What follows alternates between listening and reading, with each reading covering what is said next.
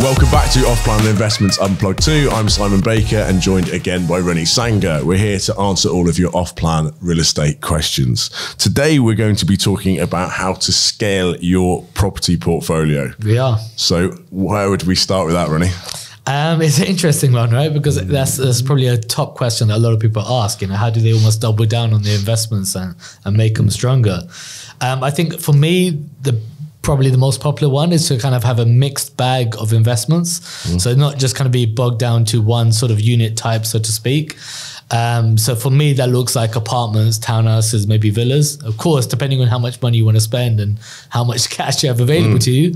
But if you did have the privilege of being able to buy multiple properties, I would definitely kind of go across the board. So apartments, townhouses and villas. That also links back to the supply and demand element of as well, right? So as we know, townhouses and villas are massively undersupplied. I believe villas make up about 5% of the entire market. Townhouses just being approximately 9% of the entire market. So there's definitely a shortage of them. So if you could pick those up with a couple of really well located apartments, I think you do pretty well. Sure. Okay, great. So supply and demand is obviously really important, especially when we're selling off plan. Last year, I think you touched on 5% villas. I think last year there was only 1.4% off plan villas that were sold. I guess as developers, land's getting more valuable and they're trying to fit more properties on, less and less independent villas are being sold. So yeah, if you're in that market, I think great. We've certainly have some investors that just buy independent villas, and they maybe just buy them from the biggest, best developers, which goes against the question really, because you know in terms of growing your portfolio, that's certainly not that diverse, but the reality is that maybe they do provide the best potential capital growth, certainly. Definitely. Now in terms of making sure that you can scale your investment portfolio, I guess the other thing to look at is obviously rental returns, and to make sure that you wouldn't necessarily say, right, I'm just going to go and purely buy studios and make sure I get 8%. Yeah, of course. No, exactly. But you would potentially want some of that to make sure, I would certainly, I don't know what your thoughts are, but I would certainly look at a return of at least 6% net across my whole portfolio to make sure that 6 or 6.5% I think is quite an achievable number. It's a sensible target. You can have some apartments within that are generating maybe 8%, and maybe some of the villas maybe do generate 5 or 5.5. But they can at least give you a bit of a diverse portfolio as well. Yeah, agreed. And then of course you're hedging your bets against maybe interest rates. So if you are leveraging some of that, then at least you should be getting at least an income that sits above your kind of baseline for the interest rate. And then in addition to that, hopefully you're not really leveraging more than kind of 65% from the bank as well, to make sure that you're not really sitting in negative equity. So I think that's quite a sensible number. So there's always probably going to be the debate forever and a day, isn't it, as to how much, it's partly down to the individual, what's their appetite for risk. But yeah, in the Western world, people would be looking at sometimes 80, even 90% debt. Correct, exactly. Debt. So loan to value. So the question obviously is very subjective. It's down to the individual as to what's acceptable, I guess. Yeah, I guess so. I mean, it's probably quite a short answer, to be honest with you, but I think you've hit the nail on the head. It's just understanding the different ways you can kind of scale your investments. Another one for me would probably be spreading across locations and maybe even developers. So as we know, like EMAR, for example, they kind of very much sit within the kind of master communities. And then you might find some boutique developers who kind of hop in and out of some of these master communities that EMAR would typically build. So the likes of Ellington Properties and so on. And again, the benefit there would be the difference in payment plans and delivery dates. So for example, based on more recent launches, EMAR typically for an apartment or any given community now are saying about 3.5 to 4 years for completion.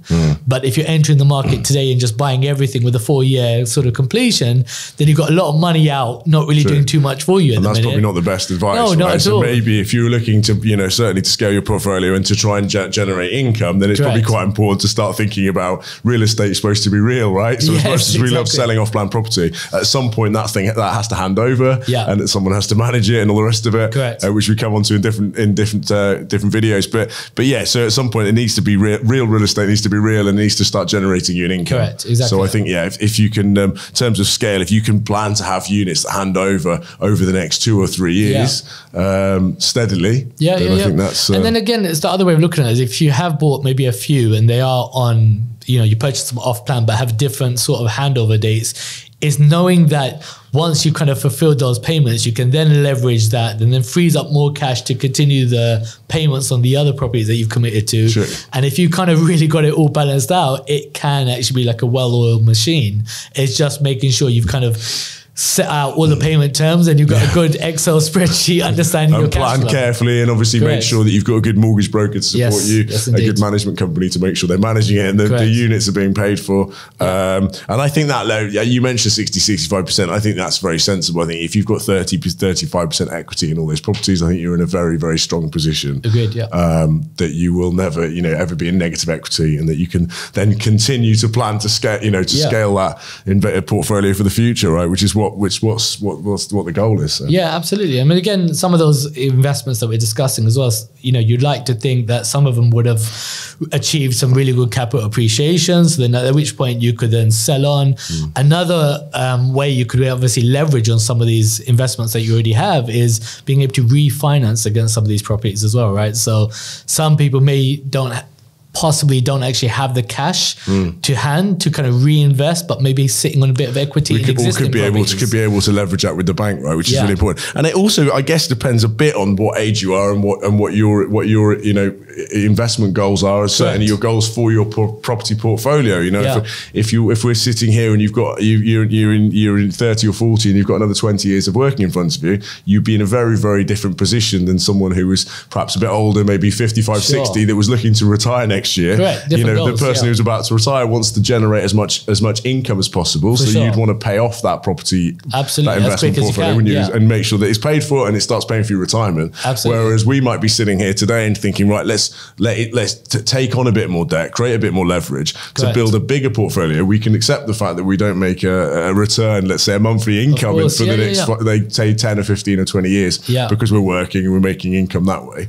But we want to generate the biggest pool possible so that when we do retire, that obviously creates an even bigger rental return, which I think is probably quite important. That comes down to kind of really good conversations as well, right? So a question I often ask people as well is, what is a plan when we're trying to understand someone's financial objectives? It's actually that, of course, who doesn't want a second income or a passive income, but do you need it to sustain your current lifestyle, or is it just like a nice to have? I mean, a great nice to have, mind you, but of course. Do you actually need it to sustain your lifestyle? And if it's the latter, then it's a slightly different conversation.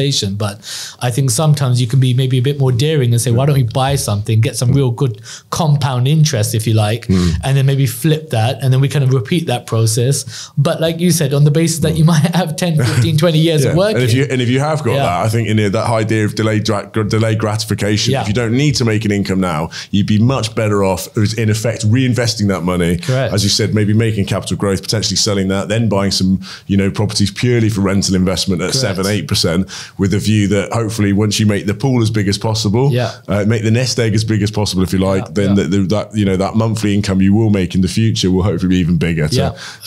Generate a dream lifestyle that everyone's looking for. I think we've pretty much covered all of it there. Thank you very much, Rennie, and look forward to our next video next time. Super, thanks.